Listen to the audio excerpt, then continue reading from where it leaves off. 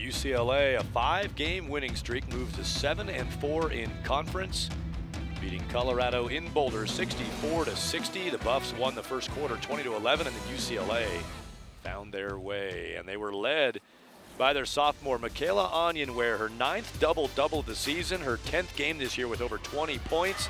She had 22 points, 11 boards.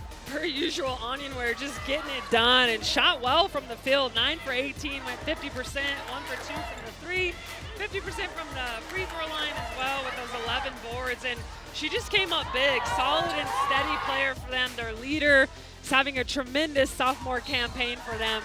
Finds a way to get it done. We know she's always going to be hitting the offensive board. I asked her where she gets that motor from, and she just said, whatever it takes for my team, I'm going to do it. For Colorado, last year as a junior, Alexis Robinson set her career high with 31 points against UCLA. Tonight, she reset that, 33 tonight against UCLA.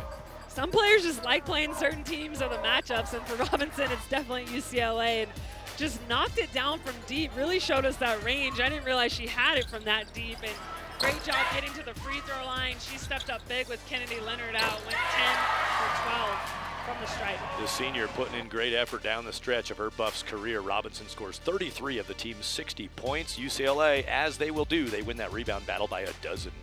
They usually do, and then points in the paint are a big one, and field goal percentage for Colorado, just 29%. Free throw line luckily saved them for most of the game, but shooting under 30%, it's tough to win a lot of basketball games. UCLA has now out-rebounded their opponents in 21 of 23 games. The Bruins, 5 wins in a row, and they'll head to Utah next. UCLA by 4 over Colorado.